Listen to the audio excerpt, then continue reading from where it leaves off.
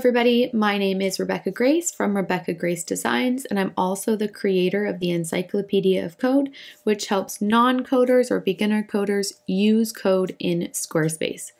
Today we are going to be talking about how to reorder blocks for the mobile view in Squarespace 7.1.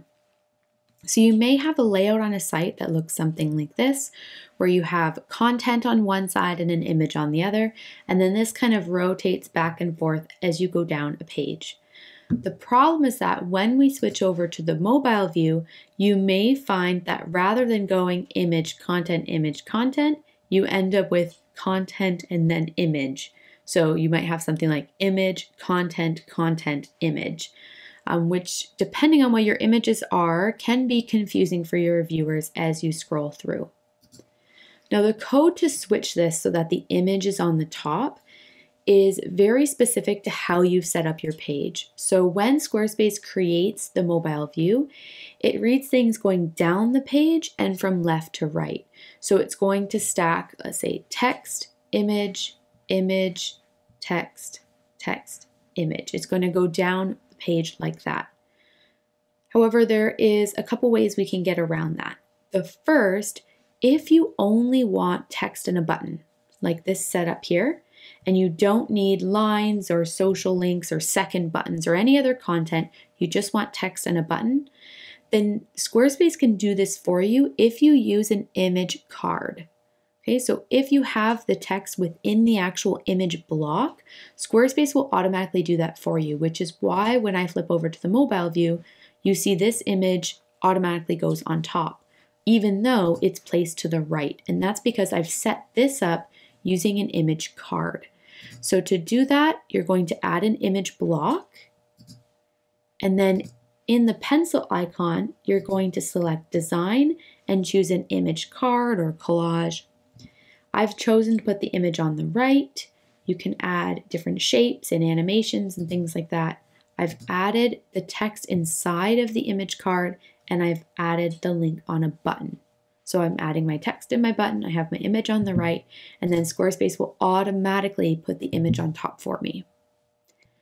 However, if I want these lines or social links, or maybe I want two buttons, I can't do that inside of an image card. So instead, I've done this using an inline image, and then I've added my blocks on the other side.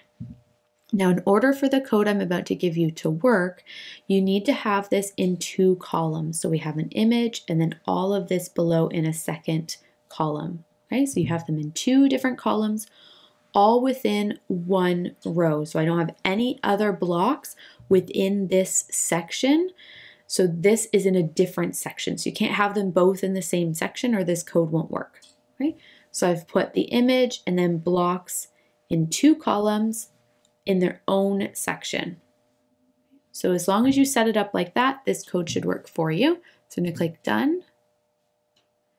And then you're going to go to design, custom CSS, and you're going to copy the code that I've posted below this video in my blog and paste it into the custom CSS block and click save.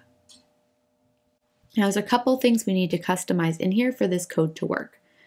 This line here says that we only want this code to work on screens that are smaller than 640 pixels.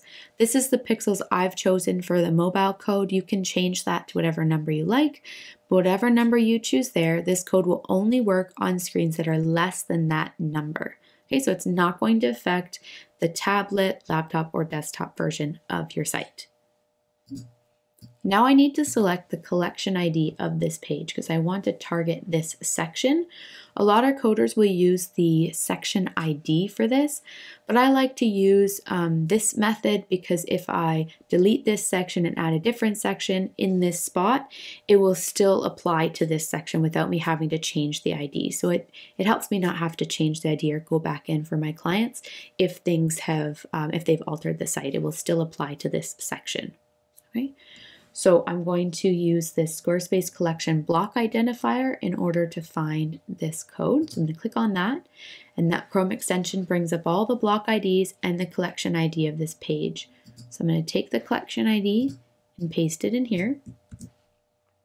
And then I need to tell it what section I want to apply to on that page. So if I count down, I have 1, 2, 3, 4, 5. This is the 5th section, and that is the section where the image went below, and I want that to go to the top. Okay? And again, by using this method, it is always going to use this code and target it to the 5th section on this page. So if I used a data ID and I change that section or delete that section out, then this code no longer works, where this code will automatically always apply to the 5th section on this page. Okay? This targets this particular row, which is why we had it in a row, and I'm having it reverse the order. Okay, so I can click save. You should see nothing happen to your desktop version because, again, of this first line. But if I flip over to the mobile view, I should see that all my images go image, content, image, content, image, content. So it has gone and put that image on the top. So that is how you change the order of your blocks on the mobile version of your Squarespace 7.1 site. If you like this tutorial, make sure you like and subscribe to my YouTube channel or sign up for the freebie in the footer of my website so you can be notified when another tutorial is posted.